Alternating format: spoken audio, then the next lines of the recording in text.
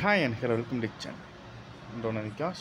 இப்போ சேனலில் பார்க்க இன்ஜினியரிங் மெக்கானிக்ஸ் யூனிட் 3 பார்க்குறோம். யூனிட் 2 சக்ஸஸ்ஃபுல்லாக கம்ப்ளீட் பண்ணியாச்சு. இப்போ யூனிட் 3 பார்த்துட்ருக்கோம். ஸோ தீம் எல்லாமே உங்களுடைய வால்பேப்பர் எல்லாமே பார்த்தீங்கன்னா தீம்லாம் மாற்றிருக்கோம் யூனிட் 3னால்.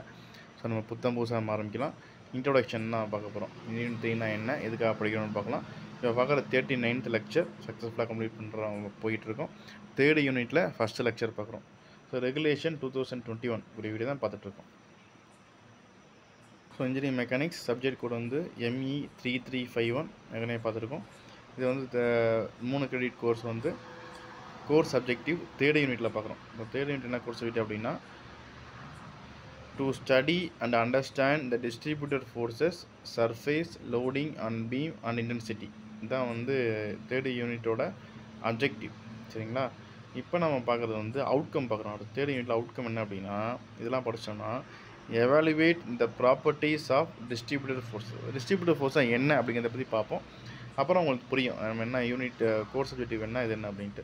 இல்லை நம்ம இதில் வந்து இதுதான் யூனிட் 3யோட சிலபஸ். ஸோ சென்ட்ராயிலேருந்து ஆரம்பித்து லாஸ்ட்டில் பார்த்தீங்கன்னா மொமெண்ட் ஆஃப் இனர்ஷியா அந்த மாதிரிலாம் நிறையா போயிட்டுருக்கோம். ஸோ யூனிட் 2 வந்து கம்ப்ளீட் பண்ணுற ஃபுல்லாக யூனிட் 3 வந்து பார்த்துட்ருக்கோம்.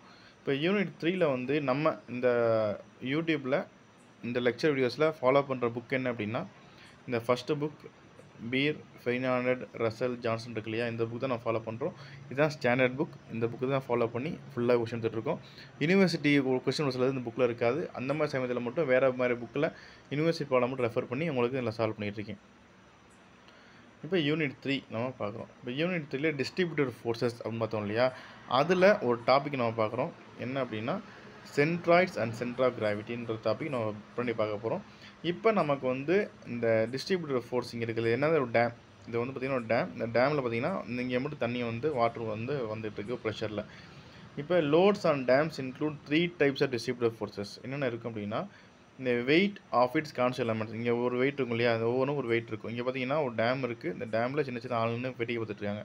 ஸோ அது இல்லாமல் இந்த ஒரு கான்க்ரீட்டுக்கு ஒரு வெயிட் இருக்கும் இல்லையா, அந்த மாதிரி ஒவ்வொரு எலமெண்ட்டுக்குள்ள வெயிட் இருக்கும். அந்த வெயிட் வந்து கண்டிப்பாக ஆக்ட் ஆகும். அது ஒரு டிஸ்ட்ரிபியூட்டர் ஃபோர்ஸ்.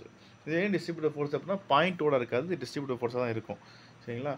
செகண்ட் வந்து இந்த pressure of the force exerted by the water on it's சம்மர்ஜ்டு face.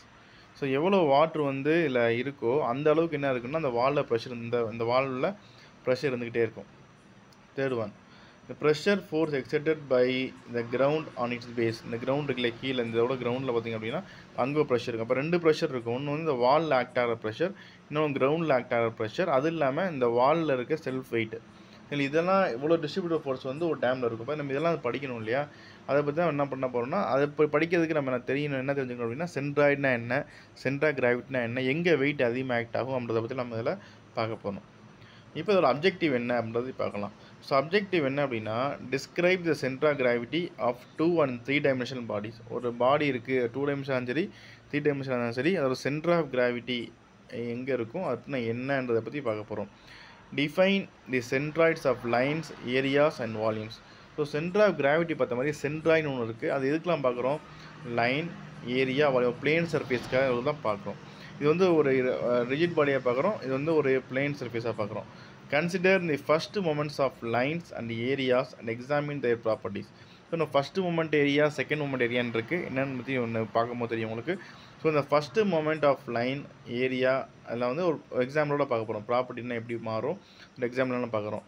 Fourth என்ன அப்படின்னா determine சென்ட்ராய்ட்ஸ் of composite lines areas and volumes by summation methods. இது வந்து நம்ம இன்னும் டெப்த்தாக போகும்போது சம்மேஷன் மெத்தட் இன்டெக்ரல் நிறையா இருக்குது, நம்ம ஒன் பை ஒன்னாக பார்க்கலாம். Determine சென்ட்ராய்ட்ஸ் of composite lines areas and volumes by integration. First summation method பார்த்தோம், அடுத்து இன்டெகிரேஷன் மெத்தடில் பார்க்க போகிறோம். Apply the theorem of பாப்போஸ் கல்டினஸ் to analyse surface and bodies of revolution. இது ஒரு முக்கியமான தியரம், யூனிவர்சிட்டியில் அடிக்கடி கேட்குற ஒரு கொஷின் தான் பாப்போஸ் கல்டினஸ் தியரம்.